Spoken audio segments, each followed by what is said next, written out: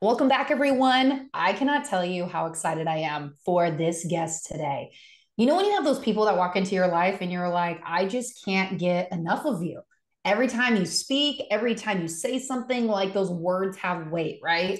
For all my ladies or even men out there that have read Proverbs 31, the woman that are the words that have weight. Like every time I hear that, I think honestly, not of the Proverbs 31 woman. Let me just declare that for Humberto, but the words with weight. That is something that definitely resonates with me. This gentleman has had a huge impact on my life, and how we met was through the channels of social media. Just you start getting to know people, they get to know people, and I think he met my brother-in-law first or something like that, and then we all ended up connecting. And it's just a beautiful thing to really be able to have social media bring people into your life that are there for the rest of your life and really bring good meat and fruit to your life. And honestly, I could not even give the it proper justice for just how grateful I am for Humberto, who is our guest today. He is an extraordinary pastor out of San Antonio, Texas. I'm going to let him share his bio with you, and we'll get to a little bit later on just one of the most impactful moments that he's had on my life, just from the environments that he cultivates, and just the deepening of my relationship with the Lord I've been able to have because of this man. So Humberto, we are so excited to have you on the show. I know this is going to be a rocking podcast for men and women. So, ladies, if you're listening to this, share this with your man or a guy that you know, because they are definitely going to want to hear this too. But I would love for you to be able to share a little bit about yourself, your story. So, please take it away and share more.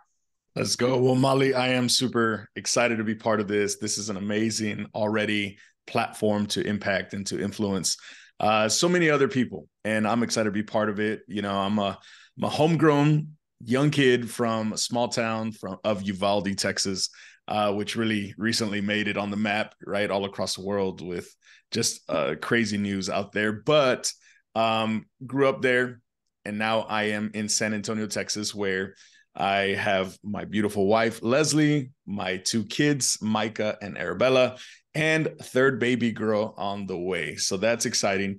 And then I get to do a bunch of fun stuff. I get to lead pastor one of the most phenomenal churches in San Antonio, Revive Church San Antonio.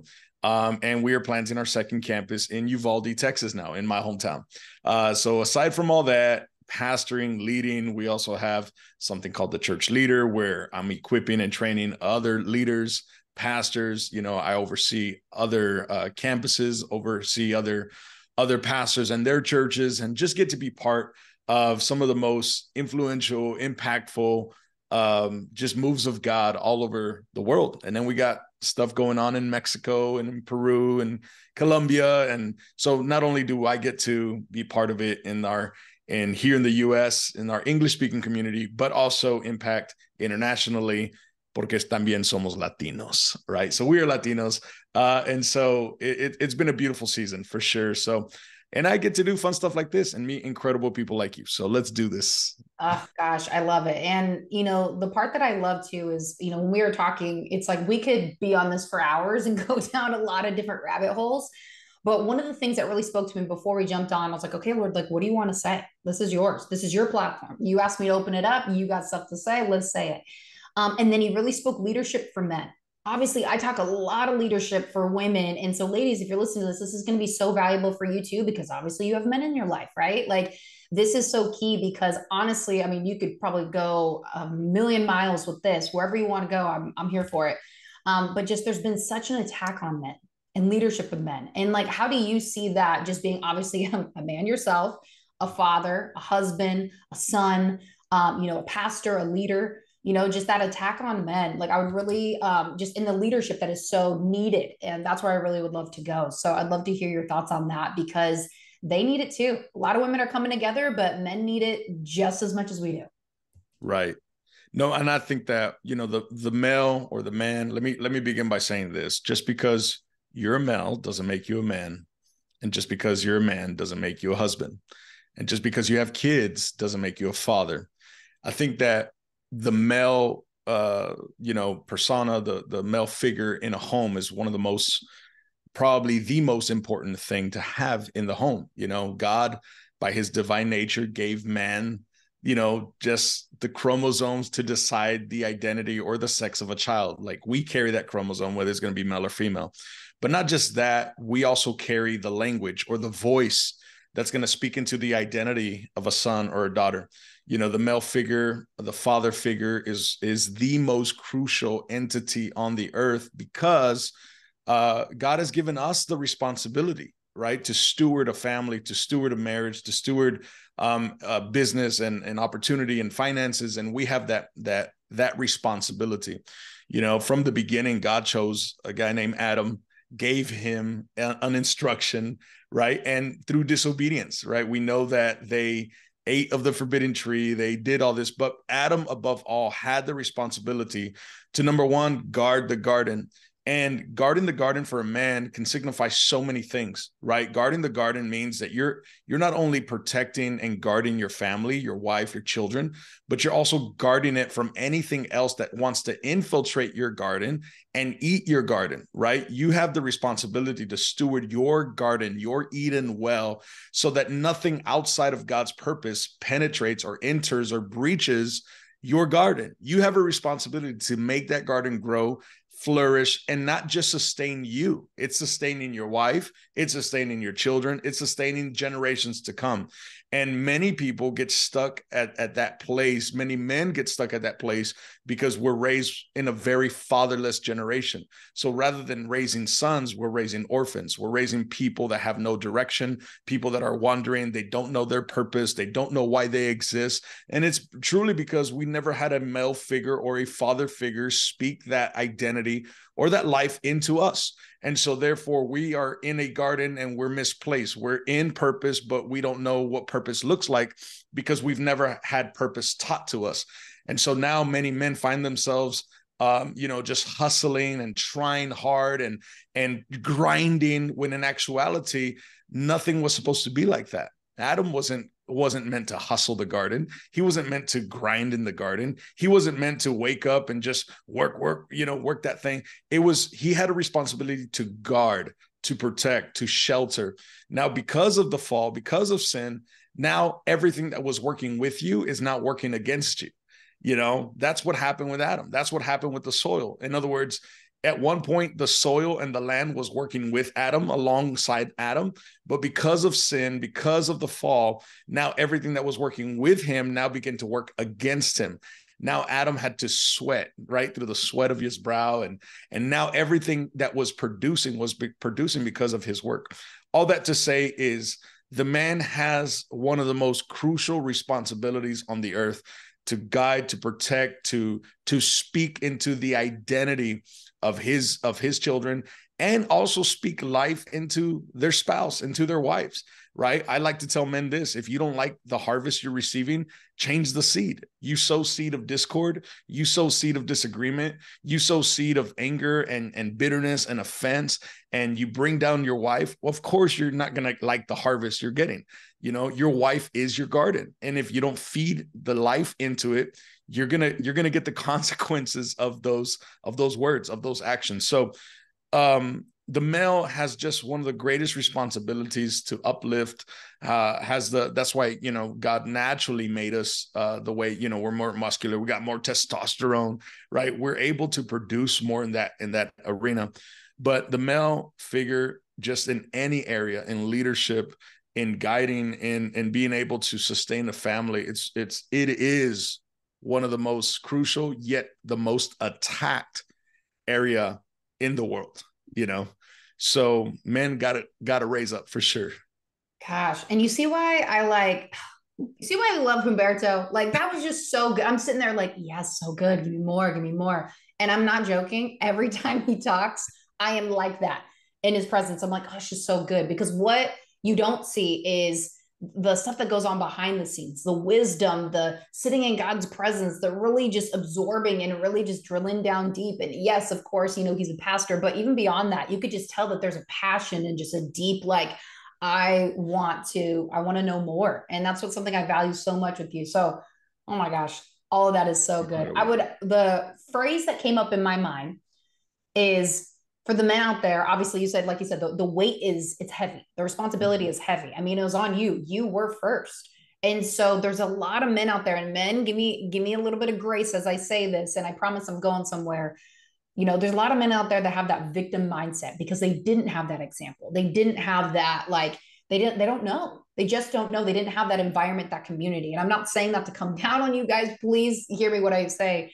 How do they go from victim to victor? Because if they didn't have a father example, if they didn't have the right environment, community, pastor, church, all of that, how can they make that shift of like, okay, everything you just said, I'm kind of in that bucket.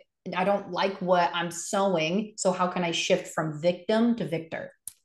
Yeah, I think that is number one, realizing that, everything is a mentality that you choose to have. Like you don't get to choose what family you were raised in, right? You don't get to choose the environment you were born into.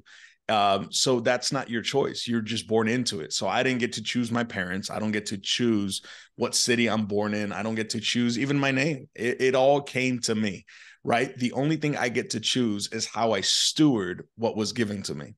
And as a man, you have the responsibility to either choose the life that you were given and steward it and make it the best that you can make it by using your life experiences, right?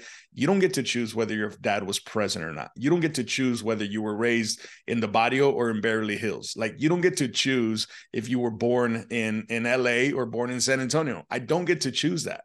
The only thing I get to steward is what comes my way. Like I don't get to choose the thoughts that come my way. I can only choose the thoughts that I allow to stay. And so if I choose the victim mentality, the orphan spirit, the wandering spirit, the thing that's like, okay, all these attacks, why am I getting attacked? Well, you have a responsibility to say, hey, either I let the attacks make me a victim, or I'm going to choose these things. I'm going to allow these things to be the training ground for me to become everything that God's called me to be, right? Every single one of us, like we have to understand, like crisis and tribulation and testing does not discriminate. It comes to everyone. All of us get tested. All of us get hardships. All of us, life is not easy just because you're white, black, brown, or whatever. It does not discriminate. We all get hit. The difference is how I choose to pivot, how I choose to use the life experiences that I have to either steward my life well. I wasn't raised in a rich home. I was actually, as a matter of fact, I look back and I'm like, wow, we were really poor. I did not know that, my parents couldn't pay $200 a month of rent, right? I didn't know like that my dad was hustling, trying to work 3 jobs. And me as a kid, anytime I asked my parents for something, at their best of their ability, they gave me what I could, what they could offer me. But when I go back and I think, I was like, wow, like I was really poor. Like my parents, I remember my parents living on food stamps and my dad trying to make more money just so that we can have more, but I grew up, I was like, I never had a Nintendo. I never had a lot of the stuff my son has right now. I'm kind of jealous because I'm like, I never, ever had this. Like, and so I think that now we have a responsibility to be able to steward our lives and to use our life experiences as stepping stones. Now, if you don't have it at home, find it, right? If you don't have a father figure, find it. Like there should be something, an internal desire to say, man, I need a father. I need a mentor. I need someone that has been there, done that, that can take me to that place. We have to understand there's always somebody already that came out of the place you're believing God to take you out of. And there's somebody already standing in the place you're believing God to take you to.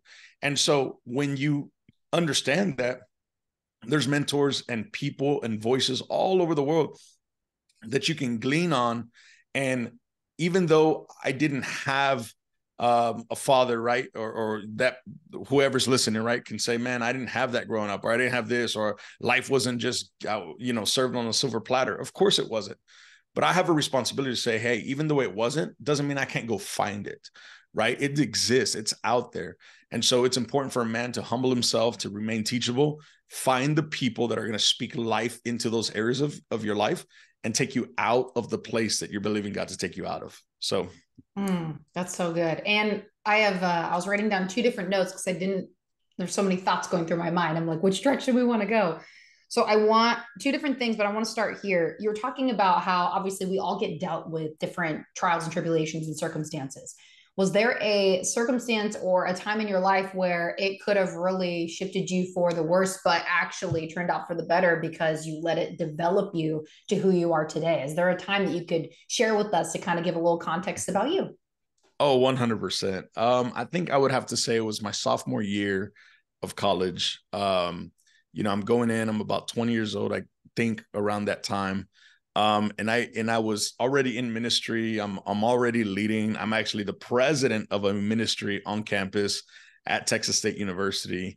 And I just went through a very, very tough mental crisis in that stage of my life where I've never been hit like that. So I knew it was truly a demonic assault against my purpose, against my assignment, to the point where it's like, man, I wanted just to throw everything away. Like I said, God, I'm done with this. Like, I'm not going to be serving you and be going through this type of pressure. Like, you didn't tell me that this is what I was going to have to go through to get to what you've called me to do. And all that to say is, by the grace of God, I have a father that loves me. And I remember my dad looked at me, he's like, son, I need you to sit down for a year.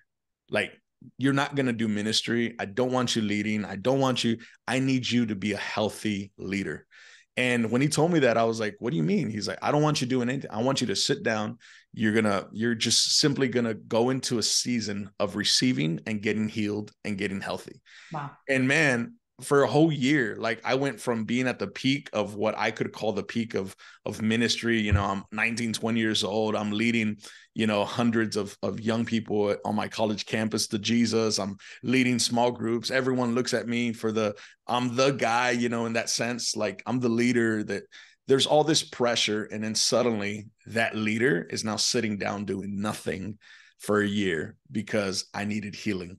And so I go through that process, probably the most, even physically, I started breaking out in hives. I was under so much pressure of just life that I was like, God, like, I never saw this coming. I wanted to quit school. I wanted to move back home. Like, there was just so much going on. And so all that to say is I went through my process. I've encountered Jesus in a way that I never have before. I always take my life back to that moment of being in my room, crying out to the Lord, saying, Lord, I need you more now than ever. Like, you either heal me or that's it. I don't know what else to do. So I always go back to that moment. And it was that moment of pressure. And there's nothing like growing under pressure, because the only way to truly get the oil for your next level is to be squeezed, right? There's things that God will bring out of you. There's things that God will squeeze out of you. And when you go under the squeezing hand of God, it's not going to kill you. It's just producing what you didn't know was sitting on the inside of you. So all of us is like that grape, right? That has to go under pressure to get wine. It's like that olive that has to go under pressure to get oil. We all are made of substance on the inside of us that can only be birthed under pressure. So thank God for the pressure. Oh, that is so good. And that squeezing is not, it's not going to be the most fun of times, but when you look back on it, 'cause I remember, when I was going through a squeezing season of my own, I was like, this is the absolute worst. Like, I feel like my flesh was melting off. I was like, Lord, what is going on? I've never heard anybody go through it before. They talk about it here and there, but no one has ever really spoken out loud about it. And when you go through it, you feel like you're all alone. You're like, oh my gosh, like what is actually happening? And so when the Lord brought me through that, I started getting vocal about the season I just went through. And people are like, is this normal? Is this normal? I'm like, people don't talk about this. Like, this is actually kind of crazy, or at least I've never really heard of it, which blows my mind, because I'm sure so many people around me have gone through that squeezing season, to where trust me, all, like, there's definitely going to be episodes on that, because I know there's people, especially now with what the Lord's doing, like there's going to be a lot more squeezing happening. But I appreciate your vulnerability, because I couldn't even imagine as a leader of doing all that, going from 1,000 to 0 and sitting down, prioritizing your healing, and then feeling like, you're just absolutely losing all control because what the Lord's trying to refine you in. So I love that. I love that you shared that, because we all have those seasons, and we can come on here being like, oh, just, I can speak to this and this and this, but you guys, like, at the end of the day, he's still human. Sometimes I'm shocked. I'm like, are you sure you're human? Because like the way that you speak, I'm like, there's no way. But there's a lot of really great relatability in there. So thank you. Another question that I had from what you were sharing earlier is, you mentioned when you were growing up, you didn't know you were poor till later. Your parents having troubles, paying $200 in rent. Your son now has way more than you ever had.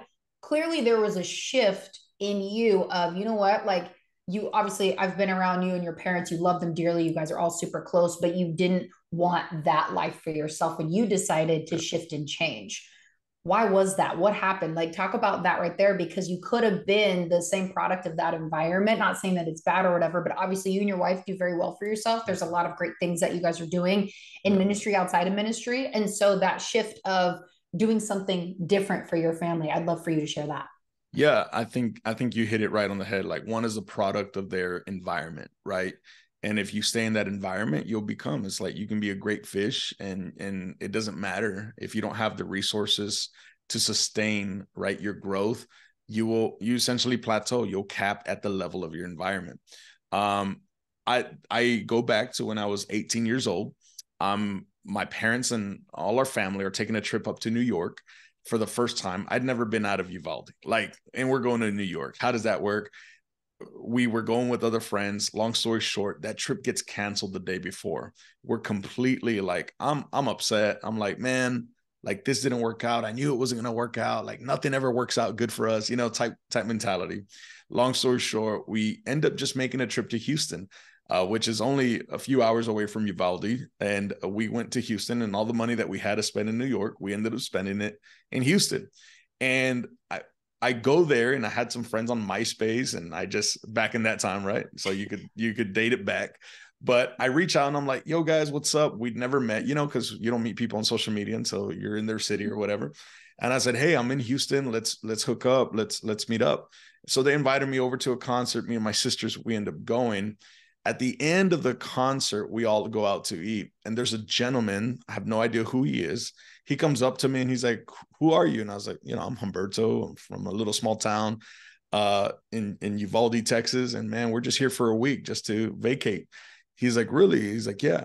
He's like, do you mind if I take you out? And I said, no, I don't mind, So ends up taking us out to eat. And that whole week, he treated me and my family with the utmost like honor. And he just simply said, man, I don't know what it was, but when I shook your hand, God told me to take care of you. Wow. And he ended up moving us from a Holiday Inn, like little Holiday Inn, because that's all we got, right? He moved us into the center of like Westheimer, Galleria area of Houston, put us in one of the best hotels. We had this massive suite, my parents, and I'm like, who is this guy? And by the end of the night, by the end of the week, I mean, we had experienced so much that I've never seen a bill over $100, for food. And this guy's out here spending $600-700 on us and my family. Didn't know who he was. By the end of everything, he tells me, the Lord told me to take care of you for the rest of your life, like literally, like, and I didn't know. And he's like, man, I'm an entrepreneur. I make millions of dollars a year. And the Lord just really put on me to take care of you and your family. And he was the first millionaire I ever met. And we're still friends till today. He helped me break the poverty mindset off of us. He helped me break that poverty spirit. And that's what allowed us to kind of excel when $1,000 was like the end of the world for us. Now we're talking, $1 million projects, and, I need 10 million for this next, there's this cap that just breaks. And I guess I can say it, like, you are a product of the people you hang out with. If you change the language, you'll change your mind. If you change your mind, you'll change your life. Like, that's just how it works. And so from there, I just made a decision never to go back to that place. And we've never been back by the grace of God. But my son will never be able to experience that because he has everything. My daughter has everything that they need. So it's my responsibility just to set them on a platform, because they're not going to begin where I begin.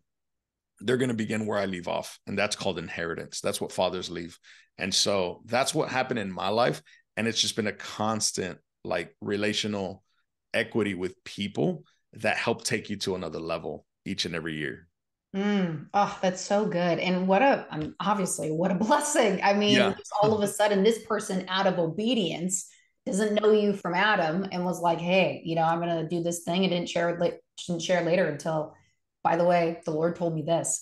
Yeah. And, people could do that now, but I think there's probably so much of that, but they're like, oh, this person's going to think I'm crazy when really you're the blessing that they've been praying for and the Lord wants to use you. And so that's just such an amazing example of just, obviously things shifted and changed. You were bummed at first and then you left that trip forever changed. And like, we're going to do things differently because you're able to see things differently. And I can so resonate with that to a point where, when I was young, a lot of just the way that I just knew I was different growing up. Like I was just like, okay, Lord, I just feel different, but I don't want to be different. I want to hang out with my friends. And he's like, you can try, but I've built you differently. But I just always knew, I'm like, I don't want to settle for that. I don't want to settle for that. I've had this no settle mentality for the longest time. And that's why I became a news anchor and reporter, because I'm like, who does that? Nobody, but that sounds fun. So I always would get into other things and settle or not settle, excuse me. And then just eventually when I got older, I just kept start hearing the same conversations around me. I'm like, I don't like these. And then I had to actually go find people personally online to go follow and then reverse engineer. How did they get there? Their mindset, their business, or this and that. Entrepreneurs specifically. And so you may not have these people around you. You may go on vacation. You may not have what Humberto had happen to him, but there's so many opportunities. We're in such an opportunity rich environment with the scarcity mindset mentality of, oh, that's not for me. That's for somebody else. Oh, I don't think I can do that, because the enemy has you just trapped in disbelief that it's not for you, or bringing in people that you love around you, pouring into you. You can't have that. You can't do that, because if you do, then that makes them kind of check themselves. But I love the fact that that story happened to be a family event and it wasn't like a one-off. So then everybody got to experience that, because I'm sure obviously that shifted and changed for you. And if I went to every single one of your family members that was on that vacation, probably have all different stories, but all probably super impactful. Yeah. Yeah. And I think, one of the most beautiful things is that I always go back to that place, which allows me now to be that for someone else. Like I've had so many of my buddies just come and hang out with me here in San Antonio. And they're like, bro, you don't know what that weekend spending with you did to me. You don't know what that just being around that in your home, right? Just sitting there listening, and you don't know that you broke the spirit of poverty, the spirit of limitation. You broke that off of me. And I feel like that's even a grace now that I have, as to break and unlock people's capacity and say, hey, there's so much more than this. There's so much more, but it's just that product of being in an environment that just starts breaking things off of you that you didn't know, but it's just a moment for God. It's one moment that begins to unlock your future. So it's beautiful now. I love that. And when he says that people come into his home and those conversations happen, I definitely can speak truth to that, because I've done that where, for anybody that's been following me for a number of years, you guys know my bedtime is like, once it gets dark, Molly goes to bed. I'm like, wait a second, like we're up and we're drinking coffee, and what's the Mexican bread called? I always butcher it.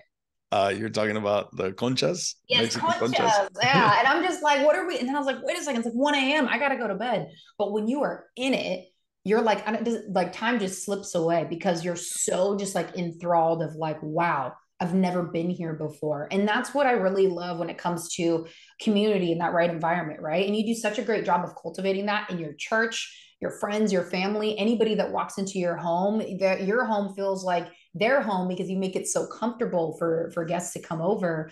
And so it's just such a beautiful thing, because we're really made for that community. And I would even love to kind of even trail off on that topic for a little bit, because community, we hear it all the time, and we can be in community. I'll put the air quotes around it, but it's really, nothing's happening. Nothing's going on. You truly have unlocked such great, rich community where people have breakthroughs and just transformations and generational curses literally breaking off in your home, in your church, everywhere. I would love to know, like, if there is what is it, or like how you've been able to cultivate that. I'd love to hear more on that. Yeah, I think community is what you build around your values, right? It's the culture that you sustain. Culture is built over time, right? Of intentionality, consistency. And so we, even as a church, we're sustained by values, and those values go a long way, especially when it comes to building the community. But I always said this, I was like, can we build a community that's worth being a part of? Can we build a community that people actually would want and like to die for? Like, I want to be part of this. And I build Revive as the best church in San Antonio, because it's the church that I would want to attend if I wasn't the pastor. I want to be there. I want to be present. I want to be. And so coming from that mentality, I said, man, can we build a house for God where people come and they encounter him and only him? This isn't built around a man, around a pastor, around a gift, around a charisma. It's truly built around the presence of God.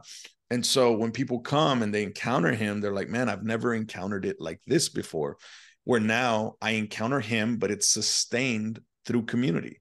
It's sustained because we're all having the same encounters with God. And so all of us together are encountering the same God. We're hearing his voice and we're doing some awesome stuff. Like, we just obey. So we say, we'll seek, we'll hear, and then we obey God, and then we'll see what life does. And so it's beautiful when all of you have the same goal, the same vision. You're going after him, and that helps sustain the community all the way around. And so you get the people that are not just there present in your life, but they're there to speak on behalf of God into your life, and vice versa. Like, I want to hear what you have to say about God, right? And I hope that you want to hear about what I have to say.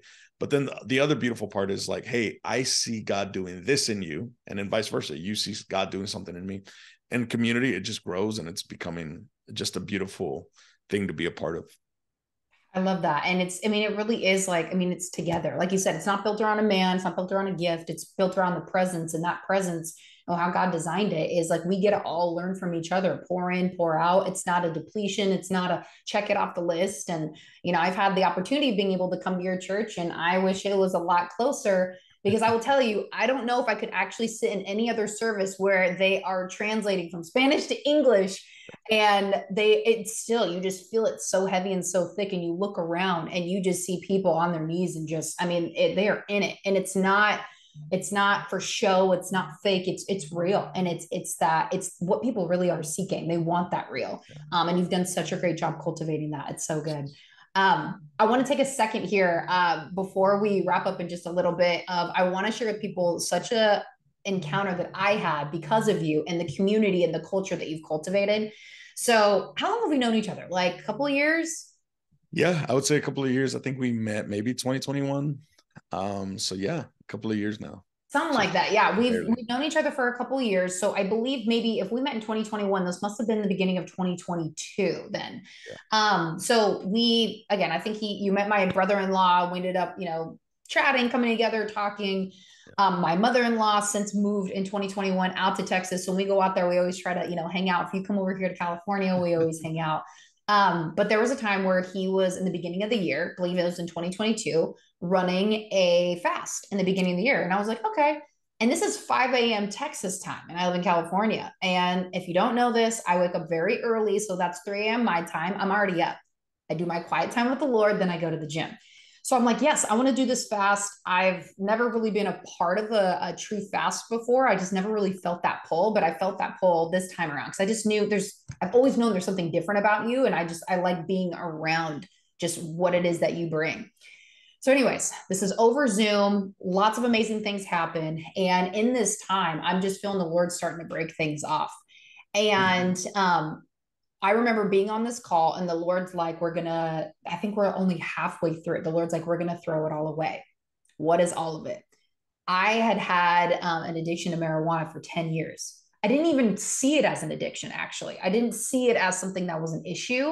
It was just something I did just to kind of, at the end of the day, chill out, kind of come down a little bit. Always told myself I was high strung, like always just was so whatever. I gave myself all the excuses, right? I can fill in the gaps. But I just heard so clearly it's time to get rid of it. And I was like, whoa. Because on that call, prior to him telling me that, I had never truly, I couldn't recall any experience that vivid of me hearing so clearly from the Holy Spirit. And I was like, I don't ever want this to stop. I never want this to stop. So because I'm like, I never want this to stop, he's like, all right, well, we got to get rid of all this. And I was like, okay. So then right after your call, I basically go to the gym, shower, get ready for the day. I pack up everything, hundreds of dollars worth of stuff. And the apartment we were living at the time, I put it down the trash chute, and I was recording myself on the way to the garbage. I'm like, this is going to be used somewhere. I just knew it. I didn't know when. I was honestly embarrassed to tell anybody, because even people that I did tell that I would smoke marijuana, they're like, what? You don't look like a stoner. And I'm like, you know what? We don't all have to be stoners. Like it can be for a lot of different things. So anyways, ended up throwing all that away and hadn't touched it since. And it was so freeing. It was a cold turkey, like just get rid of it, right? What the Lord ended up revealing to me, first of all, he honored that. And I've been able to hear him more clearly than ever before, that I never even want to go back and touch it, because I'm terrified. The fear of the Lord is real. I'm terrified to cut off that communication with him, because that is more valuable than anything, than the breath in my lungs. Like, I want to hear what he has to say. So I got rid of that. It wasn't until a year later that I actually publicly shared it, because I held a lot of shame from it. I held a lot of shame from it. There was a lot of like, okay, like I'm a co-founder and owner of a network marketing company that's Christian values. Like, a lot of women look up to me. If they knew, what would that do? And I said, you know what? That is definitely the enemy's trying to speak into me, saying, you're going to lose everything if you share. And I was like, I bet you I won't. So I shared it. And I'm not really on TikTok that much. And I just happened to put it on TikTok. That sucker went viral like that. And the amount of comments that were in that, the only reason I share this is because it's not for me and vanity purposes.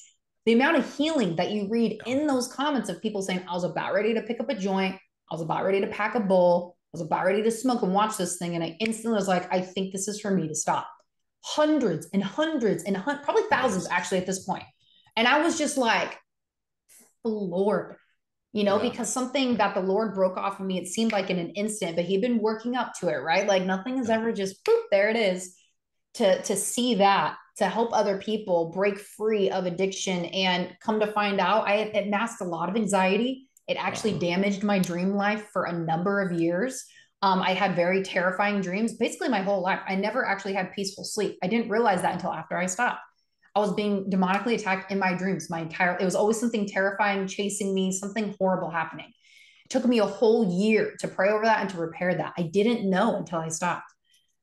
But the reason all of this even happened is because the experiences that I had being in the right environment, choosing to wake up 3 o'clock in the morning, being on somebody who lives like 2,000 miles away. He just happens to run a fast with his church. I'm not a part of that church. And I said, I want to be a part of it. He's like, yeah, come on in. And it was in that instance, what was cultivated in the encounter in that environment, that I was able to be like, we're done. Mm-hmm. And then be able to openly share that, and then have that be, guidance for other people of, look, if I can, you can. Because there's so many crutches that are out there that are hindering what God really wants to show and speak to you, but you're so dependent on something else because you feel like that's the only way, because that's what's normalized. Yeah. So that's a huge, blessing in my life, because of who you are, what you've done way before I even met you, to being able to be on that call, to have that experience, to have this ripple effect. And I'm sure it's just going on and on. We have no idea. Yeah. One day when we get to heaven, the Lord may reveal it to us of like, here's what happened. But because of all those obedience pieces lining up, that's where I'm just like, first of all, Humberto, I cannot wait to have you on my podcast, because I know it's just going to be absolute gold. But I couldn't let this podcast stop without sharing that, because that's such an impactful moment in my life. Wow. Because of the community you've created, just who you are, what you've been able to cultivate. And I know you've heard this story in various forms before, but I'm like, the world needs to know, or whoever's listening to this podcast, it needs to know, because you never know when you come across somebody and they're going to have such a dramatic impact on your life. Because for me, that was a massive, massive moment. Wow.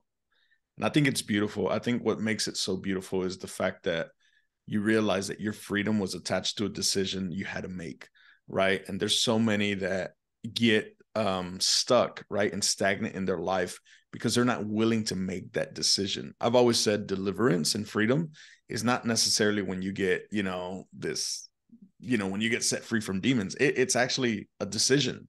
It's a decision to want what God wants for you.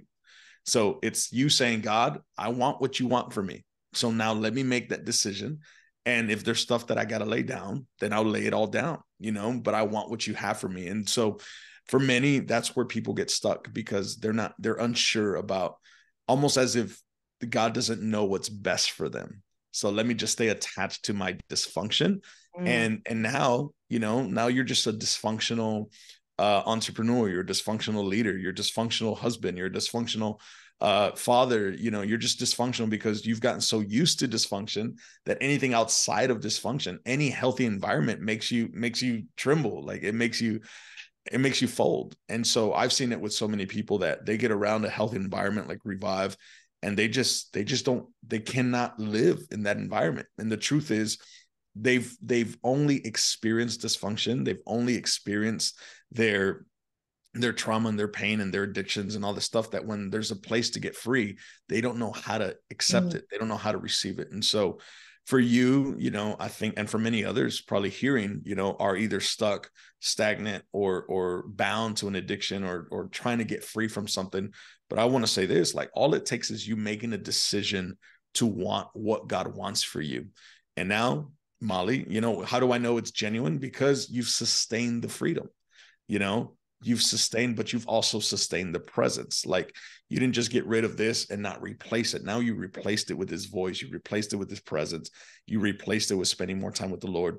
And now the Lord begins to unlock the real destiny that's inside of you, because there's no more hindrances. That's so good. And you're right. There's so much dysfunction that's out there, and we normalize it. So when people have freedom, we're just like, this doesn't seem right. And we're seeing that all in the world. It's like bad has become good, good has become bad. Like, things are just so wild everywhere. And, we recognize the times, we recognize the season that we're in, and the best place to be is not running to the bottle, not running to multiple partners or whatever you're shopping, running up an Amazon account. I mean, whatever that is for you, like packages every day. Yeah. It's running into his presence. And so I get people all the time, again, like, how do you get up so early? I'm like, when you start to find your spot where nothing else is going to hinder between you and the Lord. And for me, I have to go park somewhere where there's nobody else, no distractions. I get distracted very easily. And I'm like, okay. And then when I'm set in that, it's like, oh my gosh, like my cup is it's oozing. It's like, it's just the most amazing feeling. And it didn't start that way. It took actually probably a good year and a half to really get that down, because it started with a lot of like, Lord, I need this and I want this. And why are you doing this? Like, and just used him as a wishing well until I'm like, all right, I sound like a brat right now. And this is not how this works. So let's actually press in, and instead of being on the milk, let's get into the meat, right? And getting into the meat and potatoes of your salvation, and really just understanding your relationship with the Lord. It takes work. It takes a lot of dying to self. For me, it takes really early mornings, but I wouldn't have it any other way. So, gosh, Humberto, this is like, oh, this is gold. I mean, I could have you on, I probably will, multiple different episodes, but I just appreciate your time coming in and pouring out. You do so much pouring into other people. And I know people are going to listen to this and be blessed. So we're going to have all his information inside of just the comment in the just the section below description. So you can be able to connect with him. If you feel led to tithe to him, to support him, if you're in San Antonio or anywhere near in Texas, go visit him. I promise you're going to absolutely love it. It's just amazing. And so I just appreciate you being able to come on, pour out, just share so much wisdom. I'm thinking, like, Lord, you're going to have to come up with the title for this one, because we talked about so many good things that I don't even know. But by the time somebody's listening to this, there's going to be a title already.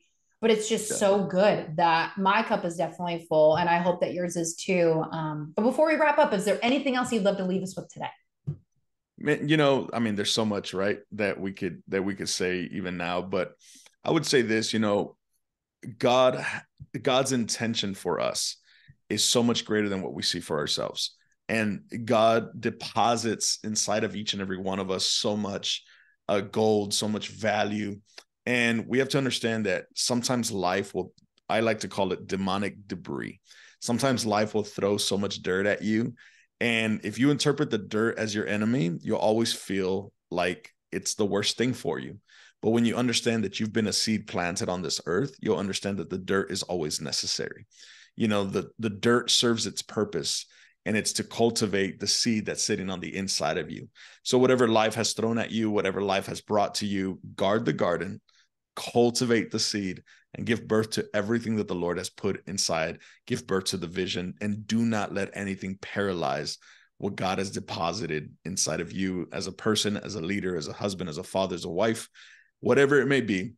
Give birth to the thing sitting on the inside of you, and watch God receive the glory for all that's been birthed through you. Oh gosh, that is so good. And you just gave me my title, Guard the Garden. Perfect. I was like, I know it's going to come on through. There it is. There it is. But thank you so much. Truthfully, this has been absolutely incredible. Y'all go connect with him. He drops so many nuggets on Instagram. Go follow him and his church. Like, they're doing such amazing things and expanding into new campuses. And so truly, this is a man that does God's work, and you can trust every seed that you sow in. And just, gosh, it's just going to be amazing just to see what the Lord brings I'm in for forever. I mean, I'm connected to you forever. I'm never going to leave. So thank you so much for coming on the show. Thank you. Of course. Appreciate you, Molly.